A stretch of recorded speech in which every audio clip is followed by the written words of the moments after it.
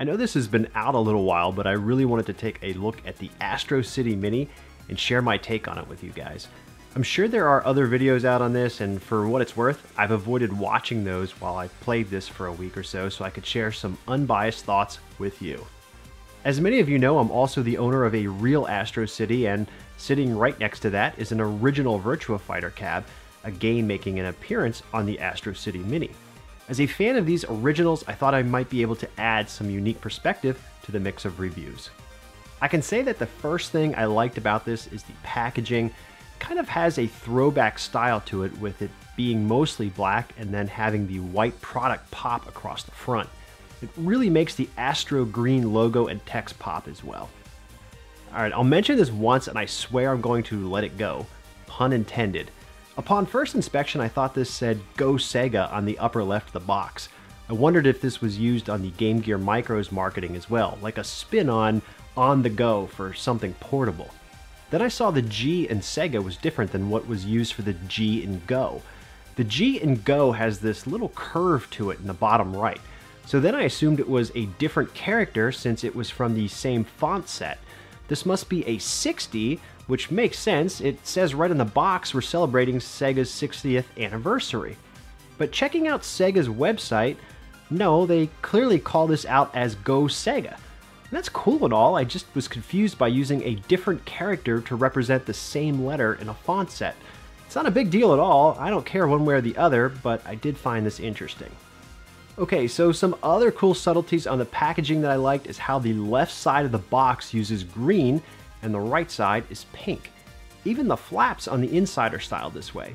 This is a nod to how, in general, these candy cabs typically sported green ball tops and buttons on the left and pink on the right. Eagle Eyes will note that I've gone rogue, and my two-player side is a Seimitsu Special Edition fluorescent yellow. Alright, enough of that. The unit itself is a decent size, standing 7 inches tall and being almost 7 inches from front to back as well. It's also really solid, weighing in at a decent 1 pound, not quite 5 ounces. In contrast to this, the Neo Mini weighs just 13 ounces and feels a little more plasticky and light. You'll notice this has a wide screen, which actually to me it looks worse powered off than it does when it's on. So as a shelf display, this kind of bothers my OCD a bit, but it's probably trivial for most people. When powered up, the system's menu makes full use of the screen, but games themselves you can use black bars on the sides to give the correct aspect ratio, and this makes the unit present better overall in my opinion. You'll notice when I have this powered up, the green bar across the top lights up. I'm not sure why they didn't just go for it and have the entire marquee light up. An LED and some translucent plastic here and there would have made this happen relatively cheaply. It would have been cool to see the actual Astro City here in the center illuminate at the very least. On the back of the unit, I do want to call out the effort made on details, including the vents on the back of the marquee, the grip indentations where on an actual Astro City you can easily grab here, tilt, and wheel the cab pretty easily, and then the monitor access door. On the very bottom here, obviously not on a real cab, are our power on switch, HDMI out, first and second player USB controller ports, a headphone jack, and mini USB for powering the unit. Okay, the last thing I want to call out is of course the control panel. I was curious how this was going to stack up to the Neo Geo Minis, and I wasn't disappointed. Unlike SNK's miniature arcade offering, Sega went all out and gave you some clicky buttons and stick. Now, purists will note that most candy cab buttons, like your Sanwas and Seimitsus, aren't click buttons though. So you kind of pick your poison here. Do you want the joy of clicky or a more authentic Astro City Mini model? I personally approve of this decision to go clicky, although since I won't be playing it as a tabletop, I suppose it doesn't matter much. For what it's worth, the stick is pretty tight, maybe even a little more so than I'd actually want it to be, but that's better than the alternative. The stick also has a square gate for anyone who is wondering. So let's check out the actual games list, and this is where I think this becomes interesting.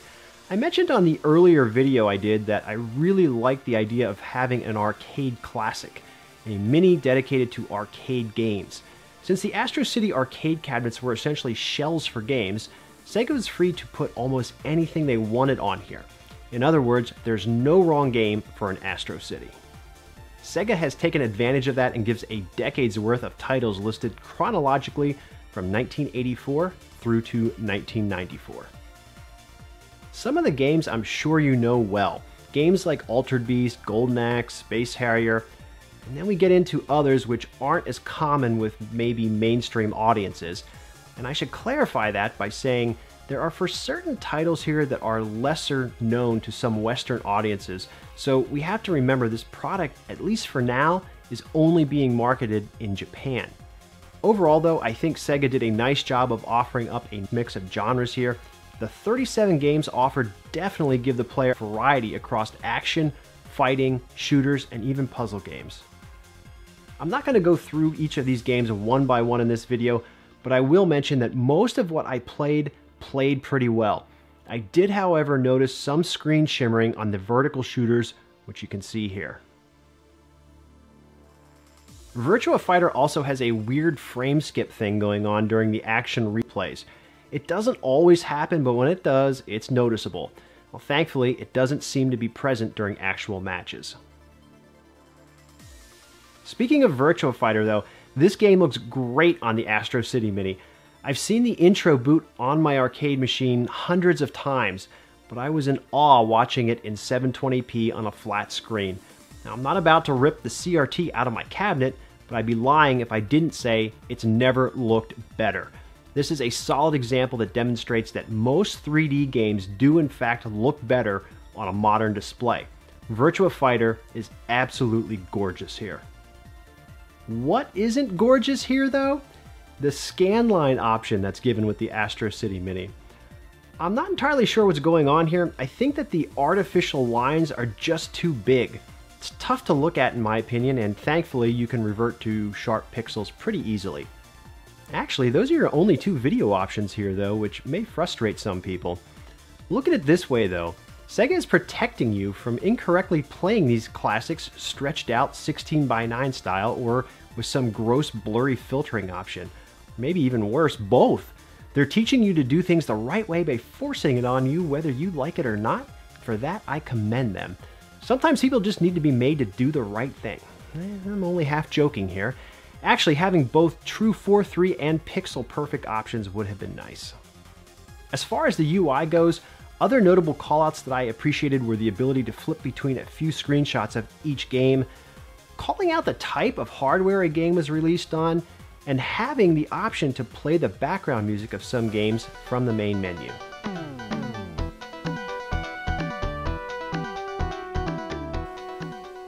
Another cool thing that's really helpful is that a game's buttons are called out when you select it from the main menu. Some games like Space Harrier have a turbo button assigned, which is nice, and you'll also notice that from this screen you can choose to start a new game or load one of two available save states. And finally, here I suppose I'll mention I did pick up the Astro City themed 6-button controller to play these games. I had modest hopes for this, and I think those expectations were actually exceeded. The controller looks pretty slick, really dig the design on it, and it matches perfectly with the unit as you might expect. The button layout is nice and comfortable, and then arguably the most important part of this, the D-pad. It's actually good. It's very much like the D-pad on Sega's original 6-button controllers. It rolls nicely but gives a satisfying stop when hitting each of the 8 ways. What's even better, this is a standard USB connection, so the controller can be used on other devices like a Raspberry Pi. I've tried it, it works well, and also of course on Mister, and that also works really well. Unfortunately, I didn't have a lot of luck with the reverse, that is trying other USB controllers on the Astro City Mini.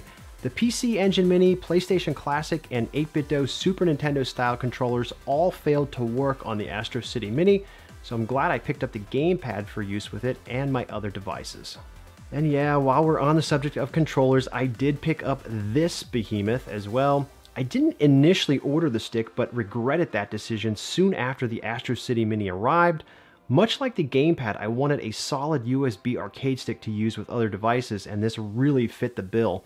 I think this almost warrants its own video, so I may choose to do something with this at a later time. For today's purposes, just know that I really like it, but it is expensive to get stateside.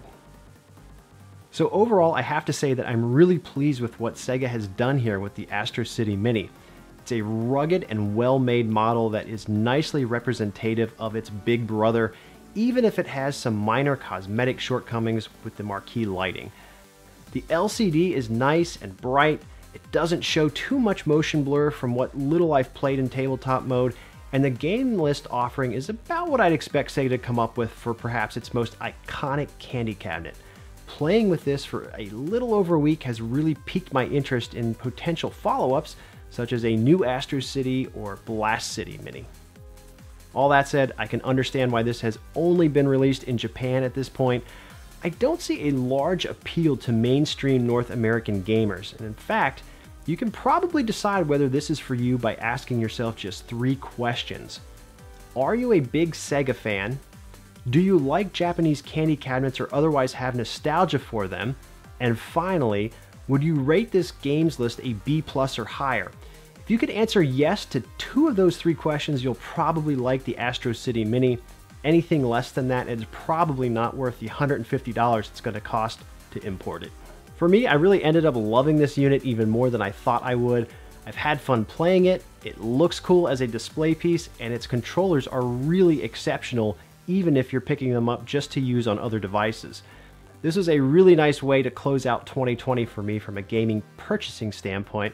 I'm really pleased with this little set. So, as always, thanks so much for watching. Don't forget to like, comment, and subscribe, and I will catch you all next time. Later, guys.